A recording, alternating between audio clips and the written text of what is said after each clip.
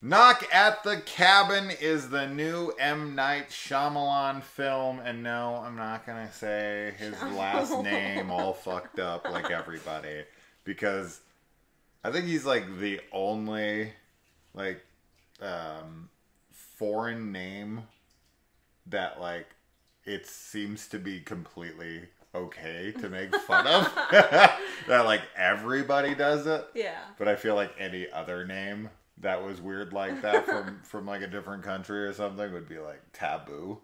They'd be like, that's so insensitive, how could you? Yeah. But with him, everyone's just like, Shamalama Ding Dong. Literally that. Yeah, it's just everyone has accepted that that's his name, I guess. So, anyways, I actually considered shooting this review in really, really tight close-ups of our face the entirety and putting it at like different little Dutch angles because 90% of this film, Knock at the Cabin, is filmed this close to the actor's face. It's very, very tight. Yeah. Like 90%. I'm not exaggerating on this. Okay, I might be exaggerating a little. You are but exaggerating. no, not by much. I'm going to go 75% of the movie is in tight close-ups of faces. Yeah, maybe 75%. That's a lot. Yeah. That's a lot. I get you're trying to be like intimate, but Jesus Christ, this is close-ups. Anyways, okay. So, I think we've all seen the trailer for this movie at this point. This one got marketed a lot. Yes, it did. In case you missed the trailer, this is about a family. Two gay men. Woke propaganda. This will definitely be seen as woke propaganda. Oh my gosh. There's so no lame. doubt about it. So lame. But anyway, there is a same-sex male couple, and they have a daughter, and these four people show up to tell them that they have to make a decision or there will be dire consequences. And they come off very culty. And of course, they are struggling with believing what they're telling them. And that's pretty much the film. I mean, they have to make a choice based on whether or not they believe the people who show up at their door. Okay, I will say this. I feel like there's a caveat here to this because you have to market a movie, right? Like, it has to be done. Yes. You know, you could just say, you know, M. Night Shyamalan's new movie and make it all super mysterious. They did that with, like, Howard the Duck back in the day. I'll always remember that. When they advertised Howard the Duck, it was like George Lucas and Steven Spielberg's new thing. And it was just like, we were all wondering what the hell it was. McDonald's actually did this. Like, there were like big news coming or whatever. And we were like, what the hell's going to happen? We all thought like McDonald's was going to get beer. Because it was like McDonald's is going adult or something like that. And we were like, what the hell could that mean? It ended up being this burger. I can't even remember what it's called now. But if you guys are my age, you probably remember that. God, what was that burger? It doesn't matter. My point being is they could have went that route. They could have went that route. But they're not going to. I don't know if that would sell or not. So they had to market this way. They had to market it, right? And basically, like, the only way you could market this is by making the trailer they made, which is just essentially the setup. And from that trailer, I watched the trailer and I was just like, okay, like, I'm about 99% sure I know exactly what's going to happen in this film. And I was 100% correct. So I saw the trailer and then I saw the movie for the most part. That's not to say the film isn't worth watching or that it's not good. It feels like an extended Twilight Zone episode. I think this, and that's true of a lot of Shyamalan's films. And this is why I think that he should have been the guy who rebooted the Twilight Zone over Jordan Peele. I think that his films are much more suited to Twilight Zone. But I'll definitely listen to your thoughts and opinions before I go on. Yeah, I mean, I think that the trailer, we talked about this recently, that it's kind of like trailers definitely can do a disservice to a film in a lot of ways, and with this one, it does give you way more information than I feel like you need. But as you said too, it doesn't mean that it's not worth seeing, of course. And I really enjoyed the film. I think that Shyamalan has a great sense of like suspense building and tone. All of his movies, you know, even if they don't have like some big twist and mystery or whatever, like they definitely have great atmosphere and tone to them. And with this one, you know, I feel like you were joking about all the tight shots, but it really is a movie that's like you're trying to put yourself into the character's shoes, like 100% of the time.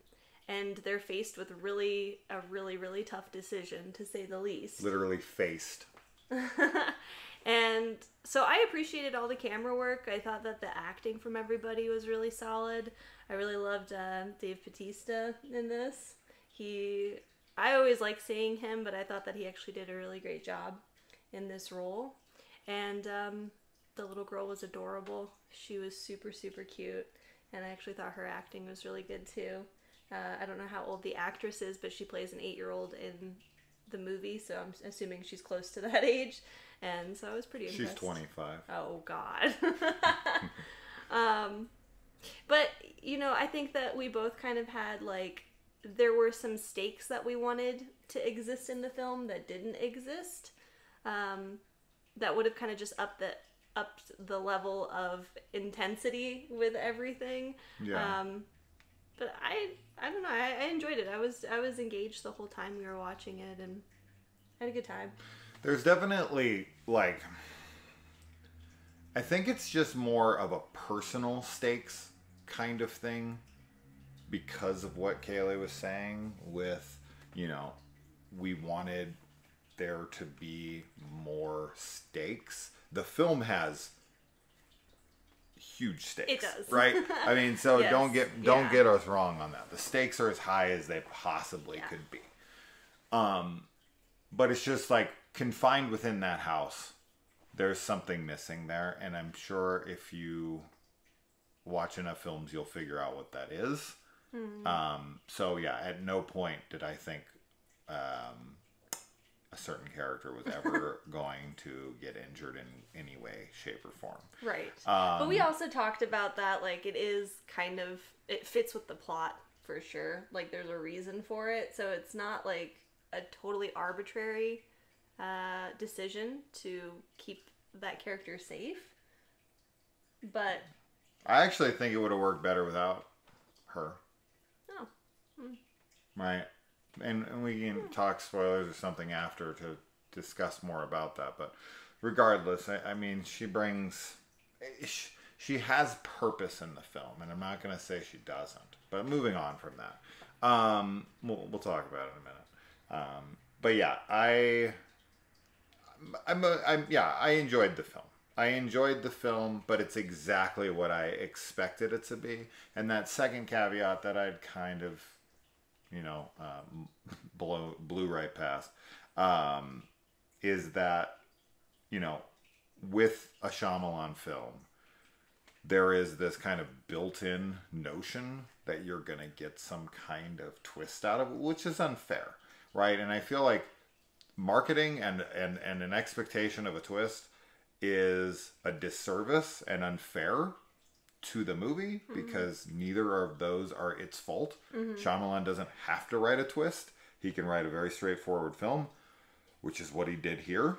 The film also does have a decent amount of hand-holding that I found to be interesting, and I don't know if that was because this is a film that Shyamalan wrote with 2 other people, and it is based on a book.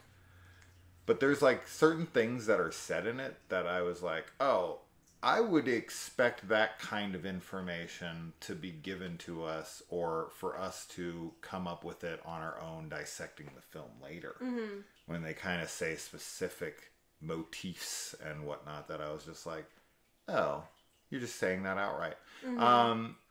And I did like that one of the characters is as skeptical as I would be and is pointing out all the obvious things that I would be pointing out. Yeah. Where I'm like, oh yeah, no. And I thought all the things he was about to say or did end up saying, I was like, wait, what? They said this. And wait, what? And he was like, boom, boom, boom, boom, boom, on it. Yeah, I mean, that character is definitely like a stand-in for the audience, I feel like, because, you know, the situation that they're in is one that you would be in total disbelief about, you know?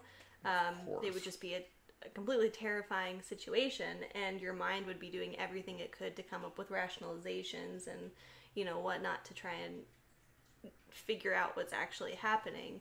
I feel like the film, up until maybe halfway through, was it seemed like it could be an ambiguous type of movie, but then at that point, like, things definitely get more solidified and you're like, oh no, this is definitely what's going on. Like, I know for sure that this is the case. And I always like when movies are a little more ambiguous. Yeah. But I mean, I don't know if that's a complaint or anything. It's just, you know, halfway through the film I was like, all ambiguity was lost for me. Oh sure. I mean, I went in expecting it to be this.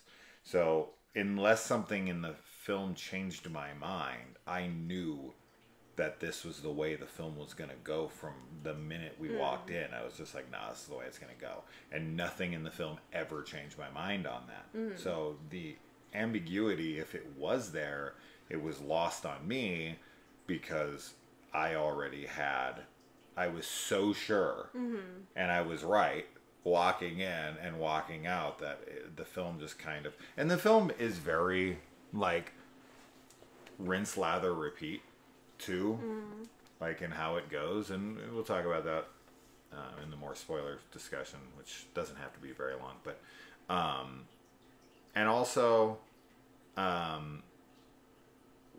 think what's the most fascinating and probably the biggest strength of this film is that of all the like thrillers and horror movies, like we'll call it like a home invasion or kidnapping or hostage film, this is one of very few where the villains are not only portrayed as sympathetic, but are also portrayed as not villainous. Yeah, right? That was very interesting. And that's for sure. That's the biggest highlight of the film for yes. me. Is that, you know, and this is very, very obvious in the film. Like, you know, they are not happy to be there. No, and you right. get that from the literal, like, very beginning of the film. Yes. I thought that was really cool. It's definitely, and it's not even, like, sympathetic and, like, oh, like, they, you know, they were traumatized or whatever. Like, you know, it's not that kind of sympathetic character. It's like, you're really like, oh, they're just, I see. That's just, like, they don't want to be here at all and do this at all. Yeah. So I think if you're a fan of, like, Twilight Zone-esque stuff and a Shyamalan, which they go hand in hand, of course, and you saw the trailer and you felt like it was something that you'd be into, it's definitely a recommendation. I just don't want anyone to go into this expecting some massive twist and that, like, oh, the trailer was just like a misdirect and like the movie's going to be much bigger and there's going to be so much more going on. Not really. I mean, the film is very straightforward, and the trailer you can pretty much get most of it out of, and you're just going to like go for the meat of it. Like, you're getting a condensed version of it in the trailer. Yeah. And then you just kind of get like a little more out of it with an ending tacked on that I could have guessed. So that's it. I mean, I don't know if that's a glowing review or anything on my behalf, but she liked it more than I did. Well, and I didn't have any, I didn't go in thinking I knew what was going to happen. And, you know, the ending wasn't something that I would say that I expected, so. Okay. Yeah. Yeah. Yeah. Yeah. And that's just it, right? Like, this film can be hurt by just the fact that I walked in with preconceived notions. Yes. And all of them were met. Sure. Whereas it's like, you know, this is going to be like this, and this is going to happen, and this is going to happen, and this is how it's going to end. And it's exactly what happened. So I'm not really sure why I thought all that stuff. It's just what I got from the trailer. Yeah. And so I went in like, oh, I hope I'm wrong. I hope there's more to it than that. Nope. Yeah. So I don't know. That's maybe I'll have a different experience because you're not me, right? And that's the truth of literally any freaking movie in the history of film. I think it's a recommendation for sure, though. Yeah. If you like Shyamalan, you should go check it out. All right. So spoilers really quick, and we'll move on. As far as like the little girl, like I get it. She brings like life into the world, and she's something to fight for, and she, you know, but like she's like the hope. And Batista is this second grade teacher, and he shows them all the pictures of these kids, right? And we also have one of the girls who claims she has a child, and you know they have their memories, and like I like this idea of like one of you has to sacrifice the other one in order to, because if you remember, I was writing and talking about that script that I was working on in my head primarily about the alien invasion where they come and they're gonna wipe out Earth, and they like say you guys have, you know, X amount of hours or days or whatever to plead your case on why you shouldn't be wiped off the face of the earth. You know, we're gonna give you a lawyer, right? A human lawyer of our choosing, and he's gonna have to plead your case to save humanity. And they pick like the most jaded, like hurt man that they can, who's a lawyer who just lost his family, was murdered. He fucking hates the human race. Right. He hates everything, and it's him having to see the beauty in mankind, in order to save us all, in order, you know, to find forgiveness in humanity, which has failed him and robbed him of everything he's loved, right? And putting him, giving it, you know, kind of passing the responsibility of protecting us all as somebody who hates us all. I really loved that idea when I'd come up with it years ago, and this kind of reminded me of that with you know, what was his name? It's Andrew, I think. Oh yeah, we're Eric's terrible with the names. one- We've talked about it. It's Eric and Andrew, I'm pretty sure. And Eric and Andrew, isn't that like a TV series? No, I don't know. Or what's that show called? Eric and Andre? Yeah, Eric and Andre. That's a show. 100% that's a show. Anyway. Eric Andre, you mean? No, oh, is it? Wait, I'm telling you there's a show called that. I don't watch Eric it. and Andre? No, I'm telling you something like that. Maybe you're right. God damn it. Whatever. Now I just look like an idiot. I don't watch comedies. I swear I just heard a title like that. I think that's what you mean.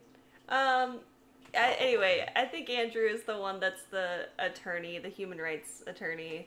And yeah, he is super bitter and jaded, and you know, all of his experiences, like in the flashbacks, you know, not all of them of course, but you see that his life is really laced with prejudice, you know, against him, and discrimination.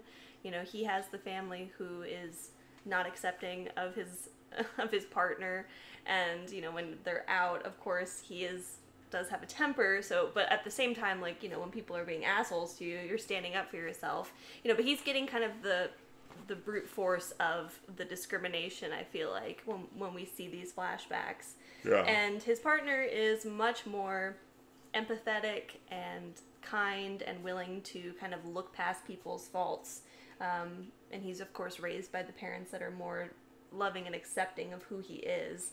And it is a really interesting scenario, because if both of them had been very bitter, then, you know, humanity would have been screwed. But because they balance each other out, and because you have the one that is like, no, we need to sacrifice our love, even though it's like the only thing that matters to us, and it's something that the world, you know, mostly rejects, like, we're still going to sacrifice it for everybody else and for our daughter, which I think is important, because, you know, if they don't have her, then even though they're saying everybody else is going to die, like, they don't really have, like, who cares? But that would make it an even tougher choice, because you're sacrificing the one thing you love.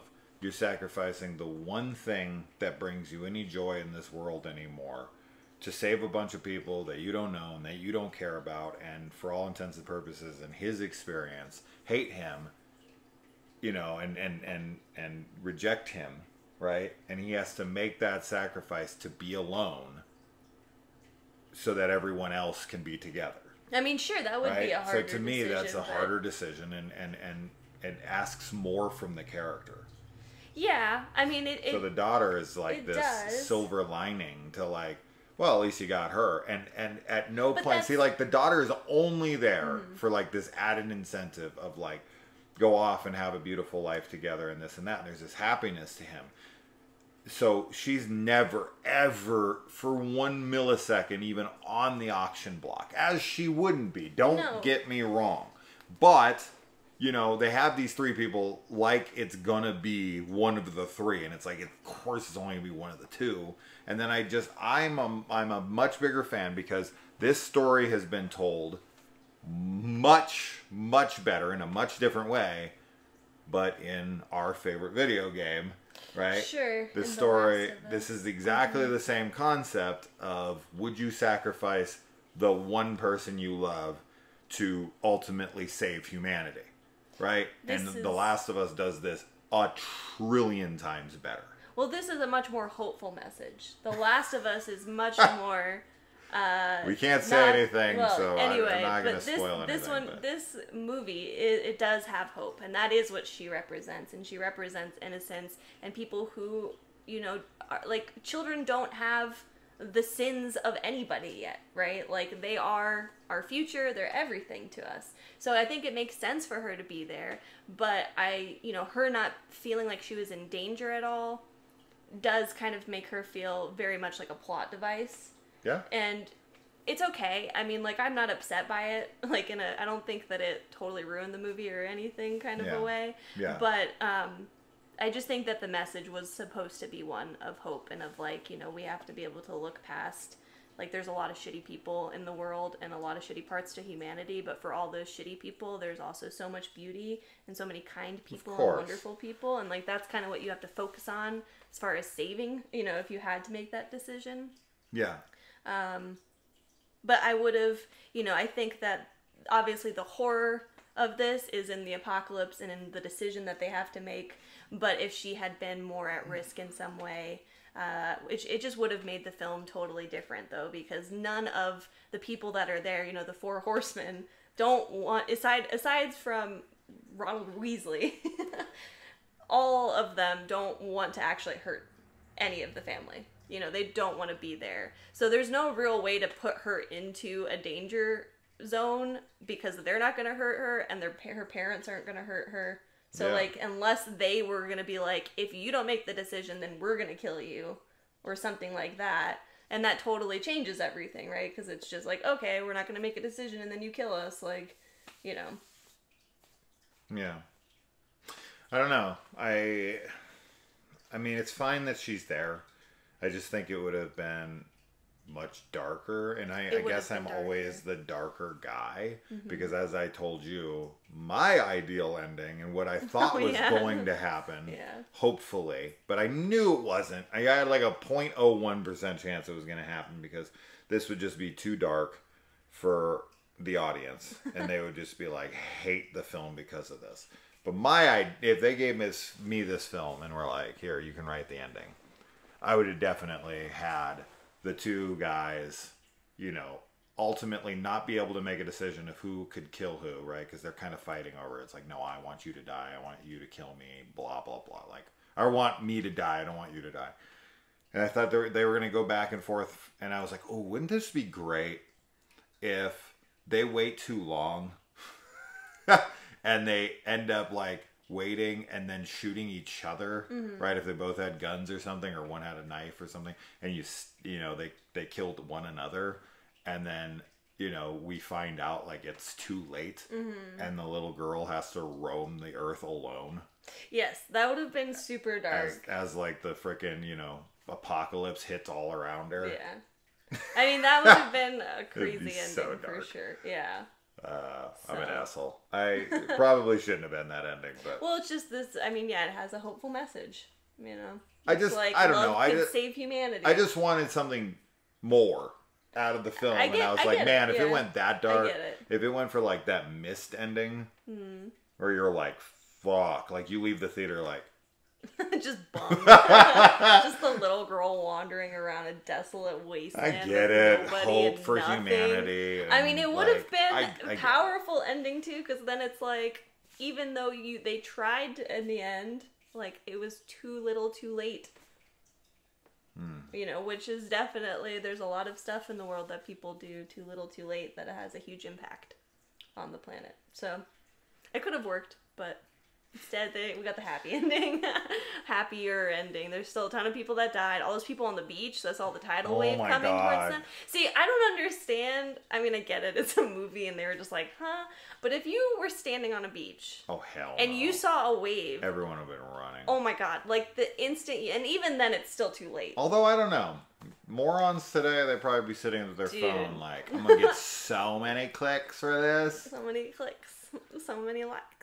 I mean, I felt bad for everybody. I did too. I really felt bad for the villains of the film. I mean, the villain of the movie is God. Well, yeah. Right? Like, that's the villain. It's like once again, God comes down and leaves the most cryptic ass shit. Yeah. That would make anyone question whether or not there's validity in the thing that he sent. It's like, God, can you not give us a clearer message and more proof? Like, is that not fucking possible? Is it asking too much to just ask for better proof and not insanely cryptic messages that are like literally have thousands of different interpretations of it? I'm just gonna send you visions and like maybe you can figure out what that means. Dude, God is just a dick in this movie. Yeah. I felt bad for all of them. Even the asshole, like, he's homophobic and a dick, but like when he's just like, I'm so scared, like, and they all believe, even though they have a couple moments where they're a little doubtful just because they don't want to believe, like they're like, maybe we don't have to do this. Like they all 100% really believe, that this has to be done, and of course it does. But Batista's character, Leonard, was like, I just felt so bad for him. Oh my god! Yeah, he was so sweet, and he like loves children, and he kept trying to like connect with Wen, and like it's just awful. Like it's such a horrible situation, and just going there knowing like they're not gonna choose to kill each other, so we all have to die, and not only are we dying, but we're unleashing plagues upon the rest of the planet and killing hundreds of thousands of people. It's such a little bitch way to do things. Yes, I mean... Like, God is a fucking asshole in this movie. Like, what a fucking asshole. To seriously put the entire fate of humanity into two random fucking guys in a cabin. Like, every one of us, 7 billion, 8 billion people are going to be judged. Based on their love. And based on fucking, like, how what, strong who is knows? their love for each other? They could be fucking versus psychopaths. They could fucking be like, good, I want to watch humanity die. No. Like, you're really just going to put it on two random assholes in the middle of a fucking cabin? Like, what? Yeah. This is craziness. Like, this is bullshit. That kind of stuff is outrageous to me. Like, don't get me started. I'm just saying, like, the whole, like, biblical fucking this and that. God is always way too myopic and way too like small-minded. The problem with religion has always been for me is that God is way too human, and this is because humans wrote him, and this is exactly why his message is so like human. And like, I'm jealous and all of this, and it's like an omnipotent being who created the cosmos is jealous of what? Literally, of fucking what? Right.